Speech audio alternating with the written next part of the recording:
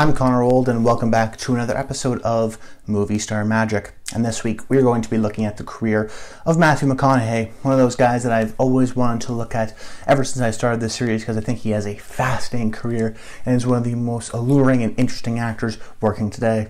But if you're new to the series, what I do every single week is pick an actor and try to figure out what their movie star magic is. What is that one unique thing that makes them an interesting on-screen presence? And essentially how the show works is the first two-thirds of the video, I break down their career into 3 separate chapters, just to make it easier to understand their sort of career arc and career trajectory, and how the different projects they've picked has sort of changed in the public eye and our perception of them. And in each of the chapters, I pick a defining role, which helps understand what that chapter is, as well as talking about some of their best movies.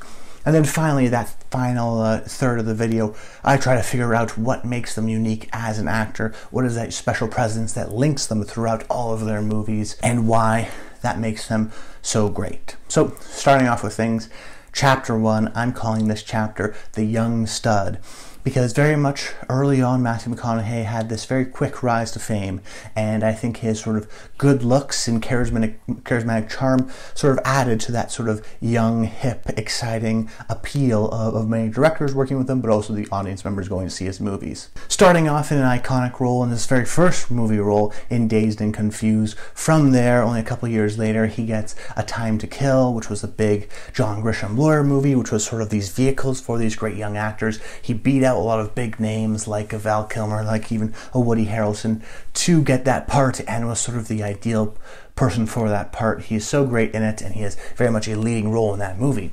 And then pretty much, he does Dazed and Confused, he's living out of his own car, he tries acting, it works, gets A Time to Kill. That's a big movie, big box office hit, well appreciated, and he's definitely one that immediately sort of pops out and goes, oh, that one guy who had a bit part in Dazed and Confused, oh, he's really good in this too, he can be a real serious actor. And then what's fascinating is after this, in 96 was Time to Kill, and then the next year, 97, he does 2 movies, Contact and Amistad. So he works with literally the 2 biggest directors at the time. Robert Zemeckis coming off of Best Picture winner Forrest Gump, and Steven Spielberg coming off Best Picture winner Schindler's List and Jurassic Park that same year. Literally 2 of the biggest directors in Hollywood at that time are like, that guy, Matthew McConaughey, I want him. And while those movies aren't as successful as the previous ones, they are still sort of good movies within his overall career, and show people that he's still, an established, well-respected actor. And then works with, other great directors afterwards, like Ron Howard, and then reteams with Richard Linklater. But the thing is, all of those movies aren't these massive hits. They aren't game changers. There are sort of maybe lesser movies within the director's filmography. So there is a little bit of a perceived, like, oh, he made the right choices, but he's maybe not totally there as an actor. But in this sort of early, young period, when I was thinking about a defining role, I wanted to go with the movie that was the most defining rather than maybe my favorite movie of this period. So I ultimately went with A Time to Kill.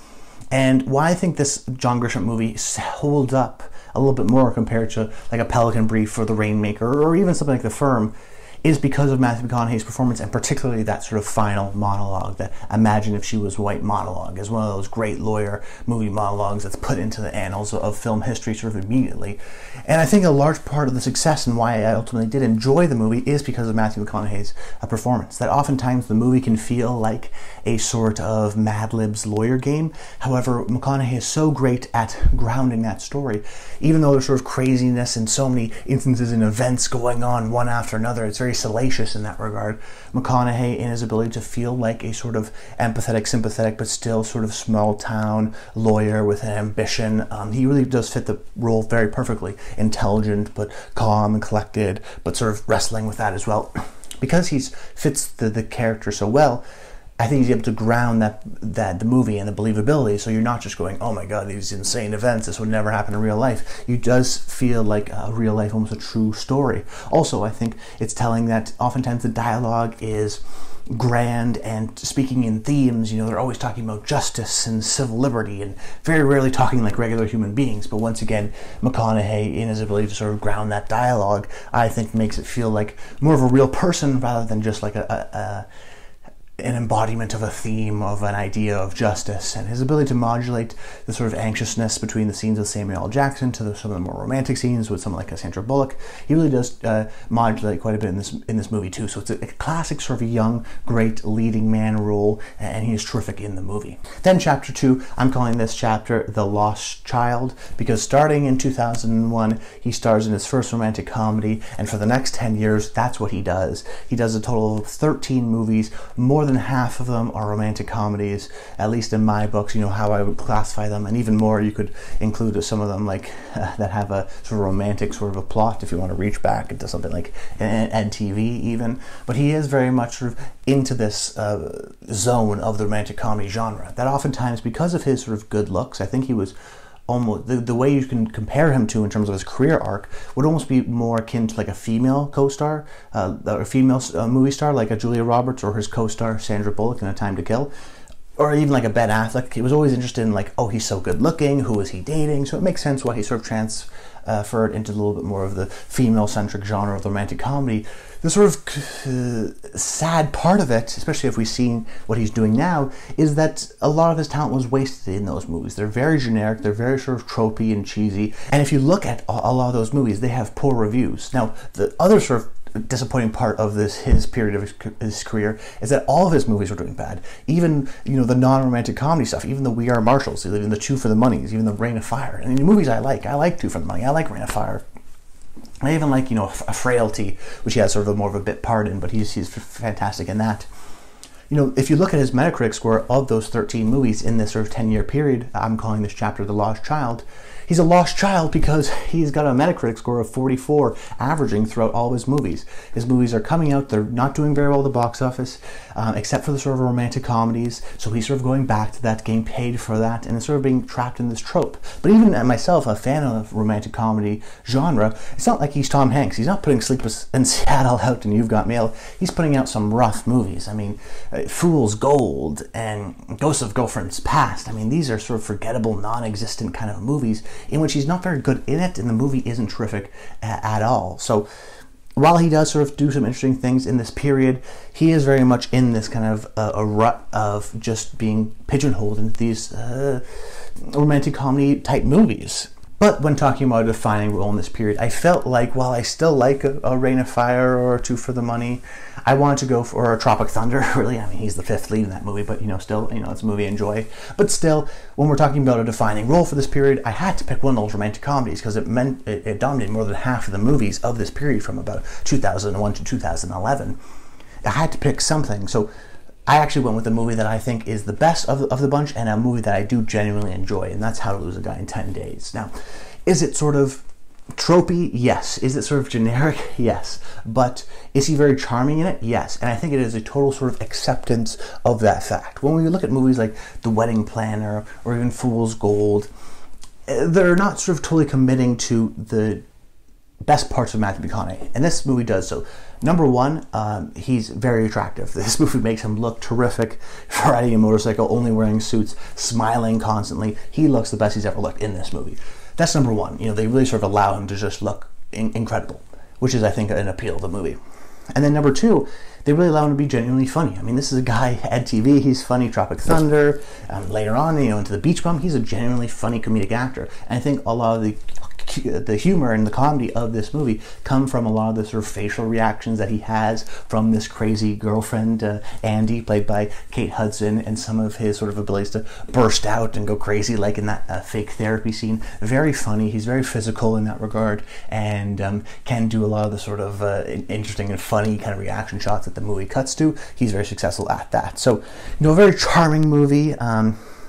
A movie that I do enjoy while it is sort of generic and tropey. It's a great sort of setup anyways, to sort of keep that plot engine going, and the hijinks humor of it, I think he nails quite well. Then chapter 3, I'm calling this chapter, of course, the McConaissance, a coin turned online to sort of talk about Matthew McConaughey quickly turning around his career from doing this 10-year period. I mean, that's a long time in an actor's career, of these sort of poor movies, these romantic comedies, these flops like Sahara, and really starting to go back to his roots. So in 2011, does 3 movies, one where he plays a lawyer, Lincoln Lawyer, so going back to what he's great at, like in Amistad, like in A Time to Kill, Then, same year, works with great directors. Really prioritizes that. Does Richard Linklater movie, does William Friedkin movie, and then really this period from 2011 to 2012, he does a lot of movies that are sort of Southern focused. I mean, look at Paperboy, a Southern lawyer. He's predictably terrific in that. Mud is another sort of great supporting role, and he really stands out in that movie. So we're getting a couple of years now where you're going, oh wow, Matthew McConaughey, excellent performance. Oh, excellent performance, one after another. And then in 2013 has this really great bit part in The Wolf of Wall Street, but the big one was the transformative role in Dallas Buyers Club, in which he gets his first nomination and first Academy Award. So he gets that Oscar, goes up on stage, has that sort of smooth, charming stuff, and we're going, yes, he's back. That sort of gravitas and power that he showed in A Time to Kill, in Amistad. He's back, he's going to do this. It's almost, looking back on it, you're going, oh, that's just a waste of that sort of 10-year period of those romantic comedies, when he could have been giving us movies like this and performances like this, and he's terrific in Dallas Buyers Club. And then it doesn't stop. I mean, the next year, he's in the TV show, an iconic TV show, in the first season of True Detective. And then the same year, he's in the big Christopher Nolan summer blockbuster Interstellar, which is another sort of classic film, in my opinion. And then what he's done sort of from there on hasn't always been of the same level of heights. I think it's been a lot weirder and a lot interesting. Like Gold is a very sort of odd movie. Beach Bum is a very sort of psychedelic, weird, very fun movie. I mean, if you're on that vibe, you really like it. Even something like The Sea of Trees, which I don't really totally resonate with, you still have to go, wow, it's an interesting, artistic, kind of a strange choice for him to do. Even Serenity, I mean, what a bold movie that was. So this later period has sort of been a little bit more weirder, so we're going to see where his career evolves. But I had to talk about the McConaissance, that quick turnaround where he does these sort of smaller, great independent movies, no more romantic comedies, starting to do a lot more darker movies, and then wins that Oscar and then leverages that and does great things on TV and in film, making iconic role after iconic role. But when talking about the defining role of this period, it was so hard to choose which one, but ultimately I went with Interstellar. And I went for a similar reason, I went with A Time to Kill, because there's a scene in Interstellar in which I go, is this the best acting I've ever seen? It's, not to spoil the movie, even though it's out, and if you haven't seen it, it's a masterpiece.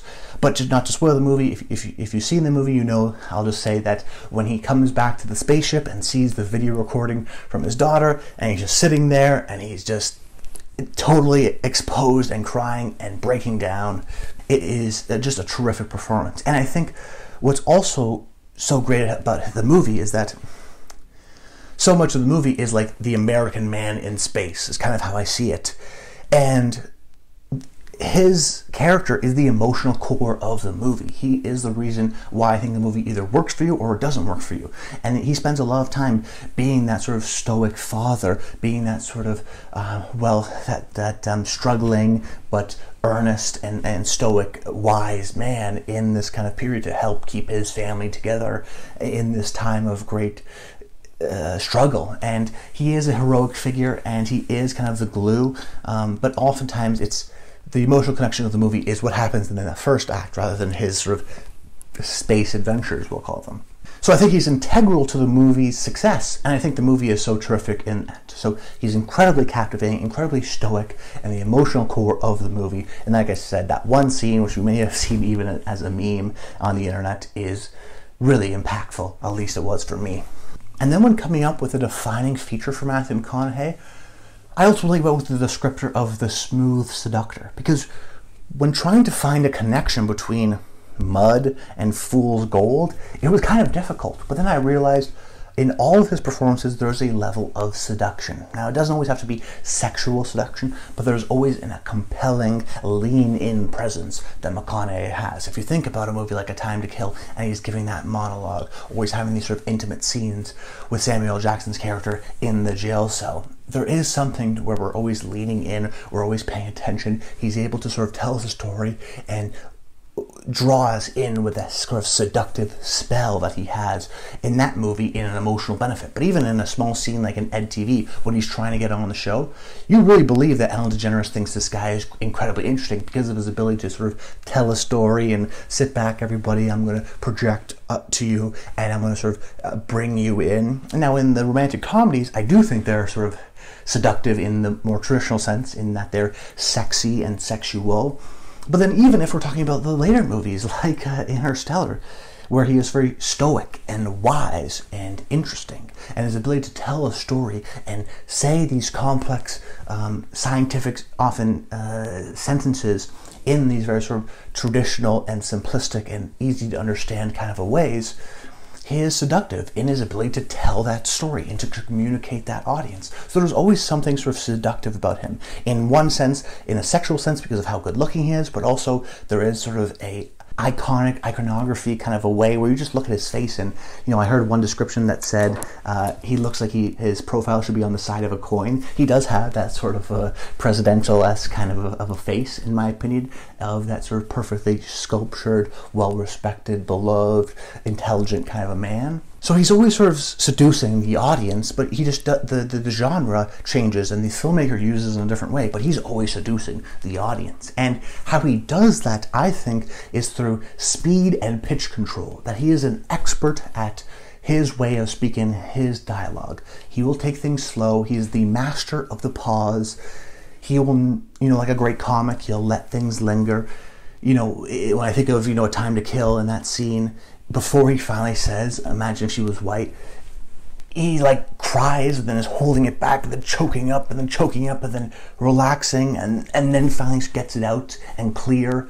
You know, there is a sort of element of pause and wait and show the emotion on you and the building up, the welling up, rather than, you know, like a Nicolas Cage style over the top. It is very much a restraint about to come up. I can see it's about to come up, but maybe not always let out, kind of a seduction. And because of his sort of ability to pause, his ability to speak slowly with that southern drawl, it makes things a little bit more interesting, a little bit more storytelling-esque. And always, because of his ability to speak slowly and oftentimes quietly, we're always leaning in. We always want to listen more, rather than being blown away by, say, a Nicolas Cage or Al Pacino. He is a guy that makes us want to lean in, and that's the difference for me. And he's so great at using that charm to make us fall in love, or to make us doubt, or to make us inspired, that he can pretty much play any kind of a role. And he is, I still think, one of the most interesting and alluring actors working today.